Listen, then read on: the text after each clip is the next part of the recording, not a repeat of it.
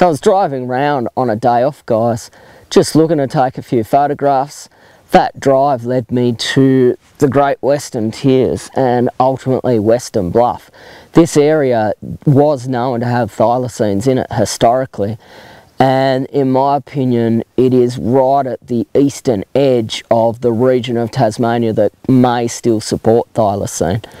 And a couple of posts on the Thylacine Research Unit Facebook page came to mind when I saw this area of recent logging, and those posts were made by Eric and Kim, and what they were debating was that if the thylacine is still out there, do we need to know about it? Should we just pretend that it's not, leave it be? If it is discovered, will we kill it with kindness? Will we kill it with curiosity? Would our attempts to manage this species just drive it to extinction?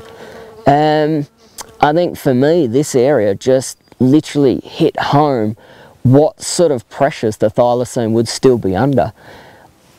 Ultimately, areas of Tasmania, like areas right across the planet, are still logged, they're still exploited, there's still land clearance in a whole bunch of different ways, and along with roads, poisoning regimes, and other just sort of humanness, I believe that the thylacine probably still be under pressure, that may be more pressure than it's ever been, with these sorts of practices just carving up the habitat that it does need to exist in.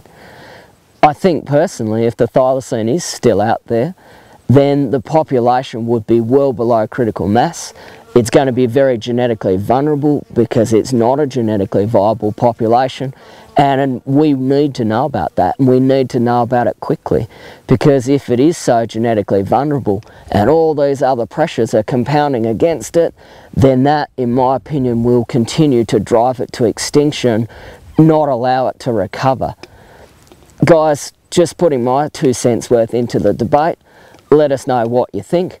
www.thylacineresearchunit.org or www.facebook.com/Thylacine Research Unit. Bottom line, if thylacine is still out there, we need to protect not only it, but we need to protect its habitat and maybe alter a few management strategies that still occur right across Australia, right across the planet.